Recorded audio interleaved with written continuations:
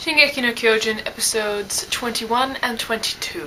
So Erwin is suggesting the fact that when the Colossal Titan attacked 5 years ago, the person who was inside the Titan at the time had the equipment already on, so that when the steam happened, then he could escape and just look like another one of the soldiers.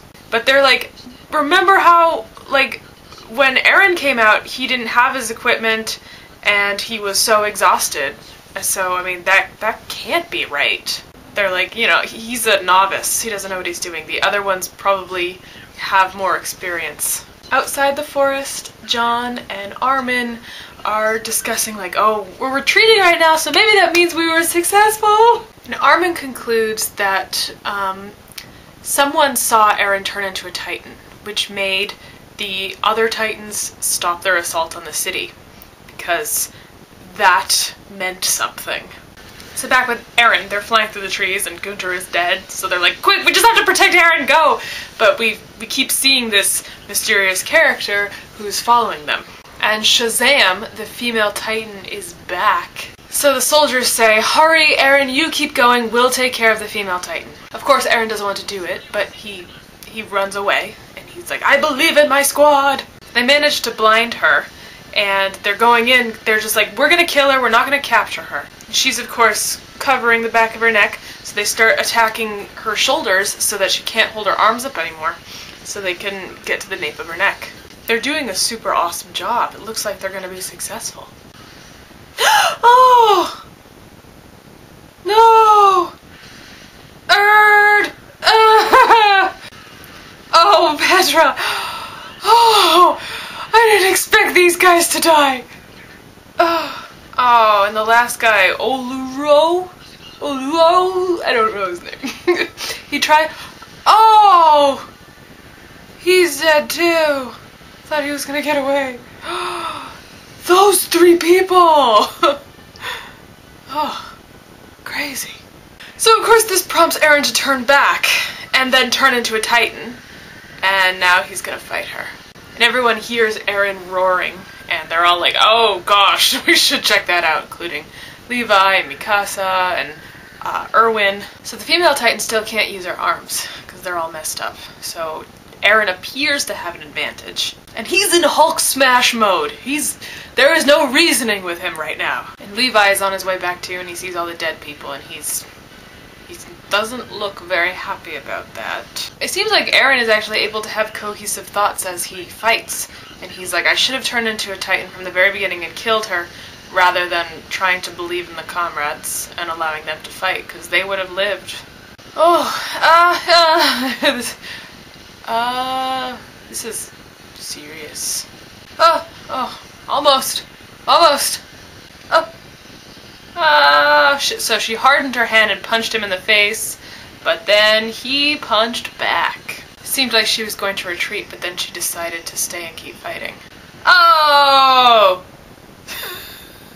She basically like sliced off his head, or half of his head anyway. And then she bites him out of the neck. She bites the little Eren out of the Titan neck. And she swallows him just as Mikasa's there to see it. And Mikasa has this moment where she's like, no, don't go! But then she's like, serious face, I will fix this. And she chases after the female Titan. And Mikasa's basically in Hulk smash mode now. And she's trying to continue chasing. And then Levi grabs her, and he's like, no, we have to retreat for now. And they follow her from a distance, from a safe distance. Woohoo! Now let's watch episode 22. And Levi's like, Eren's probably dead. But Mikasa's like, no! No, he's alive! Levi had this funny moment when he finally recognized Mikasa, and he's like, oh, you're Eren's friend, okay. Well, in that case, let's try to get him out of the stomach. Like, it seemed to completely change his attitude about what needed to be done. And so he wants to get Eren out of the stomach, and he says, you distract the female Titan, and I will just hack away at her until we can get Eren out. We're finally getting to see Levi in all of his glory. Yikes. Oh! Ouch! So, Mikasa sees an opening, and so she tries to go in and attack. And Levi's like, oh, I told you to just distract her. And so he pushes her out of the way, and then he kind of twists his ankle. I don't know if he just rolled it over or if he broke it, but whatever it is, it's gonna be bothersome. It seems like he kind of knocked out the female Titan and was able to get Eren and save him. So he's apparently not dead. So then they retreat, and Levi looks back and he sees that the female Titan seems to be crying. And now they're heading back to the walls, the civilization. Oh, we're seeing the families of the people who were killed. Oh, that's so mean. Gunther and Oluo and Erd and Petra. Ugh. And of course tons of other people died too, but those are the people with names. Now they're handling all the bodies. They have to stack them up. Armin and John are chatting, and Sasha and Connie are chatting. They're all wondering about, thinking about death. How can you not at a time like this, So there are a couple of bodies they couldn't retrieve because there are Titans in the area. So they're like, well, I guess we just have to put them down as missing in action, because, we can't do anything about it. And then there are a couple of other guys being like, no, we have to retrieve all of the bodies. But Erwin and Levi have to just be like, no, sorry. Oh no! Those guys went back for the bodies, and now Titans are chasing them. Oh no! One of them is being eaten, and they lost the body. And everyone else realizes that they have to fight, but there's really no big trees or buildings nearby, so they're at a real big disadvantage, and now there are more coming. Levi orders them to drop out all of the bodies, so that they can get away. This is the worst. Ugh. So without the weight of the bodies, the wagons are able to, be fast enough to get away. Ugh. That was rough! The guy who originally wanted to go back for the bodies, he survived, but the other people in his group didn't. And so Levi kind of takes him aside for some words. Levi gives him the patch from one of the bodies, the jacket, and he says, here you go. This is proof that he was alive. Now Eren's having a flashback before he joined the recon troops. Before he was even a soldier. This is, I think, back when Mom was still alive. And this is when the recon troops all came back from a mission outside the wall. This might be the same instance that happened at the beginning of the show, right? But this time around he doesn't go and hit someone with a stick. He controls himself, and now he's an older version of himself. And on the wagon, he suddenly wakes up. And then Mikasa has the job of explaining to him that the female Titan got away, and the plan failed. And now the wounded soldiers have to march through town, with not even any bodies.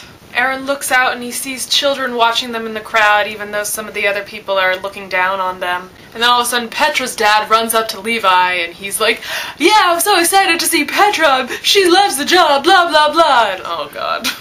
So the utter failure and the amount of casualties just makes it so it's like humiliating for them. And apparently Eren's gonna get a new supervisor. Who's that gonna be? I imagine he'll be sent to the police force guys, like to go into the capital, the main city. But then again, they might not want to put him in the capital, considering he could turn into a Titan. Anyway, those two episodes were super depressing. My God, that couldn't have gone more terribly. And I know at the beginning of the series, I set myself up for the understanding that people were gonna die, and I fell out of that. Security, and then when those guys died, that was very surprising. It caught me off guard. Ugh, it was hard to watch.